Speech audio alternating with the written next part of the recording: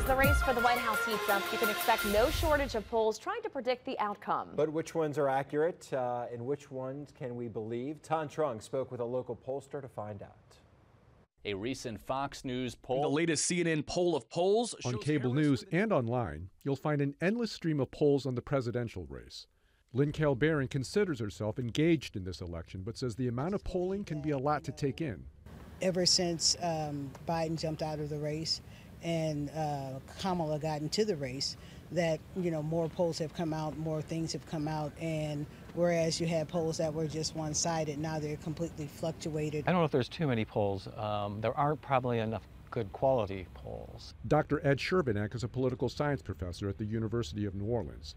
He's also a political pollster, probably best known for his work with UNO's Quality of Life Survey for Jefferson and Orleans parishes.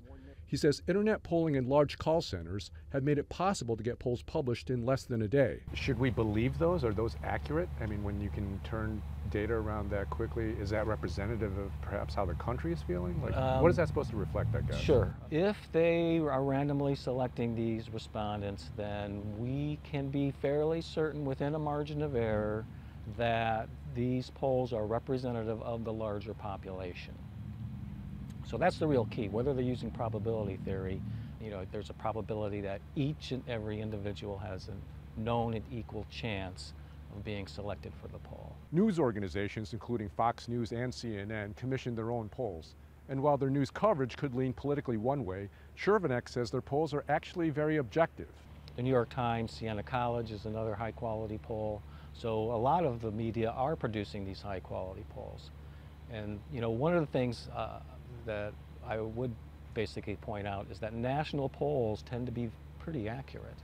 It's the state-based polls where we're finding more error. For a voter like Lynn Kail-Barron, she's not relying on polls to guide her decision. You really can't honestly depend on other folks for information that you need to gather for yourself. And Dr. Chervenak says if you want to get a gauge of where the presidential race stands, don't look at one particular poll, but try to get the big picture. He says websites like the 538 Project here, this site is basically taking the average of most of the major polls and gives you a snapshot of the overall horse race, which as of today puts Kamala Harris ahead of Donald Trump by more than 2 percentage points.